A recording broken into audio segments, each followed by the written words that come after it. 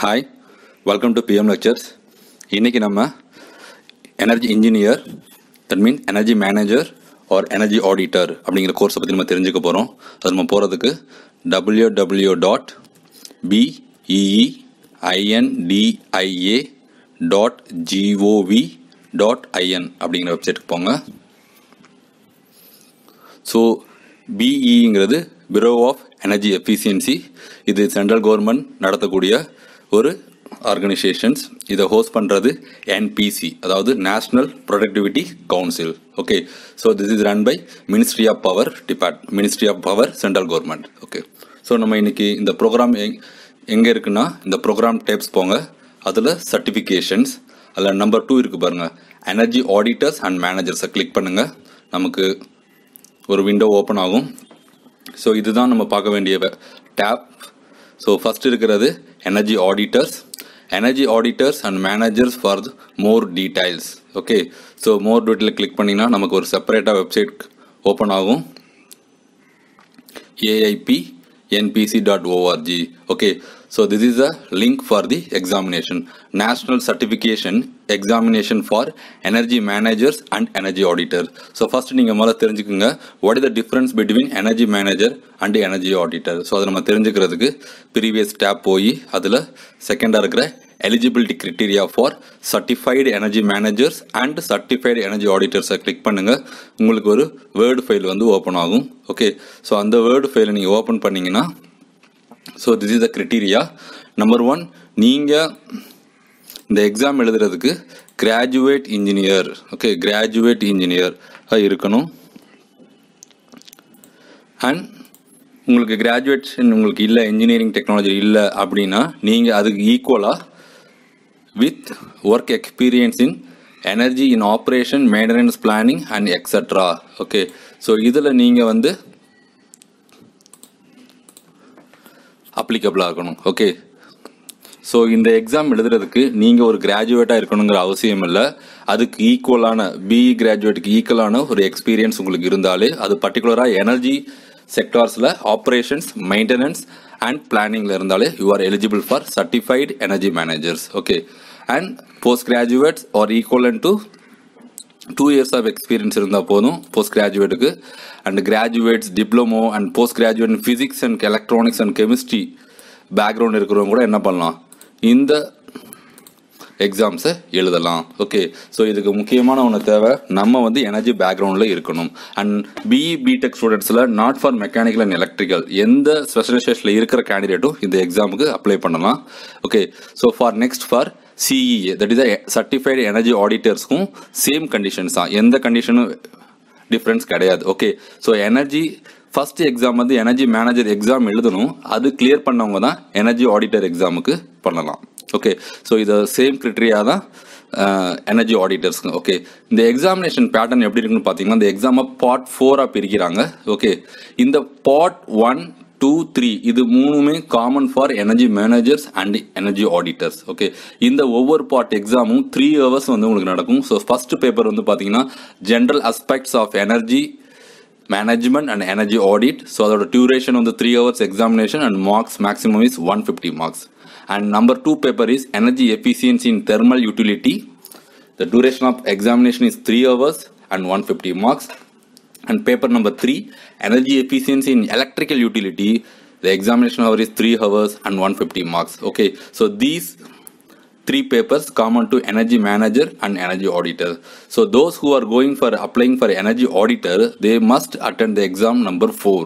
Okay, paper number 4, there's the energy performance assessment for equipment and utility systems. Okay, this examination is a open book system. The examination duration is 2 hours and maximum mark is 100. The paper 1, 2, 3 வந்து open book test கிடையாது, அது as usual regular exam. objective typeலையும் இருக்கும், அப்புறம் நீங்கள் பேசிக்ஸை solve பண்ணி answer எழுதுகிற மாதிரியும் இருக்கும், ரெண்டுமே இருக்கும், டிஸ்கிரிப்டிவ் டைப்பாகவும் இருக்கும். ஆனால் paper number 4 only for the open book examination. Okay, இந்த examination paper 4 is applicable only for the energy auditors. So candidate minimum வந்து இதில் கிளியர் பண்ணணும் அப்படின்னு பார்த்தீங்கன்னா, பேப்பர் 1, 2, 3 இதில் கம்பல்சரியாக 50 marks நீங்கள் வந்து எடுத்துருக்கணும்.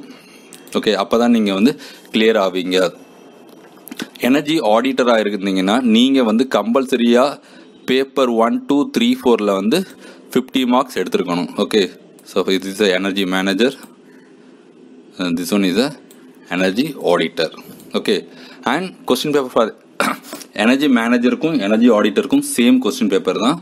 And only difference is paper number 4. Examination கம்பல்சரியாக இதில் ஒரே லாங்குவேஜில் தான் இருக்கும். அந்த லாங்குவேஜ் இஸ் இங்கிலீஷ்.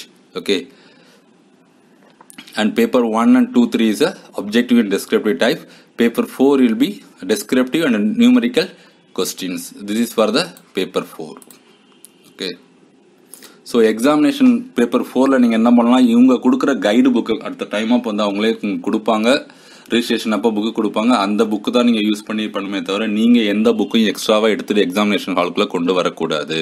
ஓகேயா, எந்த மெட்டீரியலும் அலவுட் கிடையாது. ஓகே, ஸோ நீங்கள் minimum marks award of certificate நம்ம பார்த்தாச்சு, 50% எடுக்கணும். இதோட ஃபீஸ் ஸ்ட்ரக்சர் அப்படின்னு பார்த்தீங்கன்னா, நீங்கள் ஒரு new candidate for the examination அப்படின்னா முதல்ல application fee 500 rupees for general candidate. அதாவது யாருக்குன்னா இது ஓசி அண்ட் ஜென்ரலில் வர்ற பிசி கேண்டிடேட்ஸ். இல்லை நீங்கள் வந்து ஷெட்யூல்டு கேஸ்ட் SC STயில் இருந்தீங்கன்னா 250 rupees.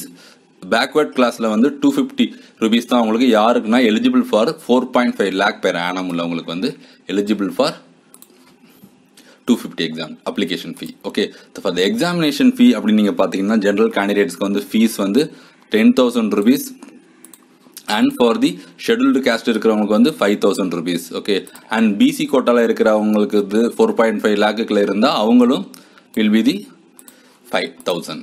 ஓகே, ஃபார் ஆனால் நீங்கள் கம்பெனியில் ஒர்க் பண்ணுற ஸ்பான்சர்டு கேண்டிடேட், அதாவது ஒரு வேறு ஏதாவது ஒரு கம்பெனியில் ஒர்க் பண்ணுறீங்க, உங்களுக்கு ஸ்பான்சர் பண்ணி கம்பெனியே உங்களுக்கு வந்து படிக்க வைக்கிது அப்படிங்க எக்ஸாமினேஷன் எழுத வைக்கிதுன்னா நீங்கள் டெஃபினட்டாக 20,000 rupees வந்து பே பண்ணுற மாதிரி இருக்கும். ஓகே ஓகே, இந்த எக்ஸாமினேஷனில் வந்து நீங்கள் ஃபெயில் ஆகிடுறீங்க, நீங்கள் மினிமம் 50 marks வந்து ஸ்கோர் பண்ணலை அப்படின்னா உங்களோட சப்ளிமெண்ட்ரி பேப்பருக்கான செப்பரேட் அப்ளிகேஷன் ஃபீஸ் வந்து இது கிடையாது, நில் இஸ் 0. ஓகே, பட் நீங்கள் எக்ஸாமினேஷன் பேப்பருக்கு மட்டும் ஜென்ரல் கேண்டிடேட் இருந்தால் 1,500 பே பண்ணணும். Those are the belonging to SC and ST and income less than 4.5 lakh backward class இருந்தால் 750 rupees பே பண்ணுற மாதிரி இருக்கும். ஓகே, இல்லை நீங்கள் first exam energy managers clear பண்ணிடுறீங்க. ஓகே, அடுத்த செமஸ்டரில் அடுத்த அகாடமிக் இயரில் வந்து நீங்கள் என்ன பண்ணுறீங்க, எனர்ஜி ஆடிட்டர் எக்ஸாமினேஷன் எழுதணும்னா நீங்கள் என்ன பண்ணணும், அப்கிரேடேஷன் பண்ணணும். அப்கிரேடேஷன் பண்ணுறதுக்கு அப்கிரேடேஷன் ஃபீஸ் செப்பரேட்டாக இருக்குது. அதோட fees eligible for general candidates வந்து 1,500, ரிமைனிங் எல்லா கேண்டிடேட்டுக்குமே 750 rupees. அண்ட் பிசியில் லெஸ் தென் 4.5 lakh இருக்கிறவங்களுக்கும் 750 rupees தான். ஓகே, ஸோ இதுதான் அந்த eligibility criteria and examination fees. இப்போ நம்ம மறுபடியும் அந்த பழைய டேபுக்குள்ளே போயிடலாம். இந்த வெப்சைட்டில் பார்த்தீங்கன்னா லாஸ்ட்டாக இதோட நோட்டிஃபிகேஷன் வந்து இந்த national level examination for NCE. What is the NCE? Is a national certification examination. So 20th இது இப்போ நமக்கு வந்து கடந்து முடிஞ்சிருச்சு. ஸோ அப்ளை இன்ட்ரெஸ்ட் இருக்கிற கேண்டிடேட் நீங்கள் வந்து 21st NCE எக்ஸாமினேஷனுக்கு தான் you are eligible. Okay, so இதோட ரீசெண்ட் எக்ஸாம் வந்து பார்த்தீங்கன்னா செப்டம்பர் 21, 22 முடிஞ்சிருச்சு. ஓகே, ஸோ இந்த வெப்சைட்ஸை நீங்கள் வந்து ஃப்ரீக்வெண்ட்டாக மானிட்டர் பண்ணிட்டே இருங்க, நோட்டிஃபிகேஷன் வரதை நீங்கள் பார்த்தீங்கனாலே உங்களுக்கு புரிஞ்சிடும். ஸோ இதுக்கு மொத்தம் உங்களுக்கு 4 விதமான புக்கு கொடுப்பாங்க.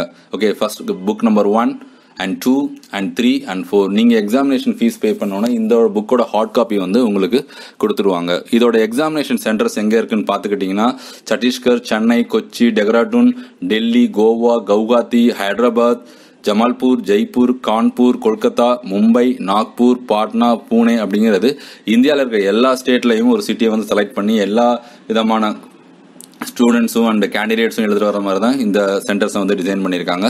ஓகே, ஸோ இந்த வெப்சைட்டுக்கு வந்து நீங்கள் question and solutions for EA is energy auditor, EM is energy manager, இந்த லிங்க் வந்து ஓப்பன் ஆக மாட்டேங்குது. ஸோ மேபி லேட்டராக அப்டேட் பண்ணுவாங்க.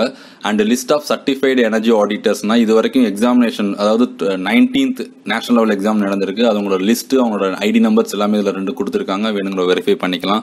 ஓகே, எனர்ஜி இன்ஜினியர்ஸ்னால் என்ன, அவங்களோட என்ன டிஸ்கிரிப்ஷன் அப்படிங்கிறத வந்து இதில் ஒரு ஸ்டெப் பை ஸ்டெப்பாக கொடுத்துருக்காங்க. ஓகே, முதல்ல நீங்கள் வந்து எக்ஸாம் எழுதுறதுக்கு முன்னாடி energy manager and energy auditor என்ன டிஃப்ரென்ஸ் பார்த்துக்கிட்டிங்கன்னா, எனர்ஜி மேனேஜருங்கிறது ஒரு பர்டிகுலர் கம்பெனியில் ஒர்க் பண்ணுறவர் வந்து அந்த கம்பெனியில் எனர்ஜி எப்படி சேவ் பண்ணலாம், அக்ரிகேட் பண்ணி சேவ் பண்ணலாம், அந்த டீமை வச்சு எப்படி சேவ் பண்ணி கன்சியூம் பண்ணி நமக்கு கிலோ வாட்லேருந்து நம்ம அமௌண்ட் எப்படி ரெடியூஸ் பண்ணலாம் அப்படிங்கிறத மேஜர் ஒர்க். ஆனால் எனர்ஜி ஆடிட்டருங்கிறது நீங்கள் வேற ஒரு இண்டஸ்ட்ரியில் போய் ஆடிட் பண்ண முடியாது. அஸ் எனர்ஜி மேனேஜர் உங்கள் கம்பெனியில் மட்டும் தான் நீங்கள் வந்து ஆடிட் பண்ணிக்க முடியும். ஸோ எக்ஸ்டர்னல் ஆடிட் போகிறவங்க வந்து கம்பல்சரியாக எனர்ஜி ஆடிட்டராக இருக்கணும். ஸோ அதோட டிஸ்கிரிப்ஷன் அண்ட் டியூட்டி எல்லாமே இதில் கொடுத்துருக்காங்க, நீங்கள் படித்து பாருங்கள், உங்களுக்கு புரியும்.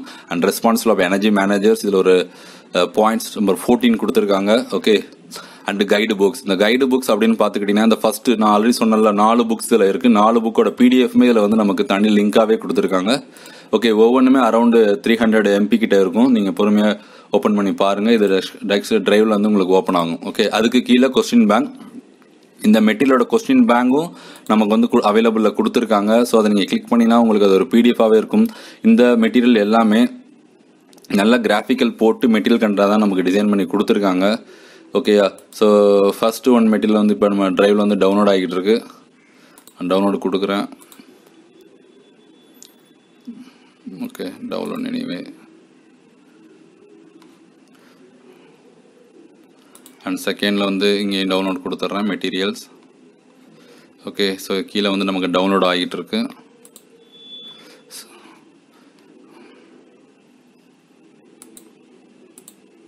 ஓகே, ஸோ நீங்கள் இந்த பிடிஎஃப் வந்து நீங்கள் புக்காக டவுன்லோட் பண்ணி பிரிண்ட் அவுட் போட வேணாம். நீங்கள் ஃபீஸ் கட்டாதாக இருந்தால் அவங்களே வந்து உங்களுக்கு வந்து ஹார்ட் காப்பி கொடுத்துருவாங்க. ஓகேயா, கீழே இருக்க கொஸ்டின் பேங்கை நீங்கள் யூஸ் பண்ணிக்கலாம்.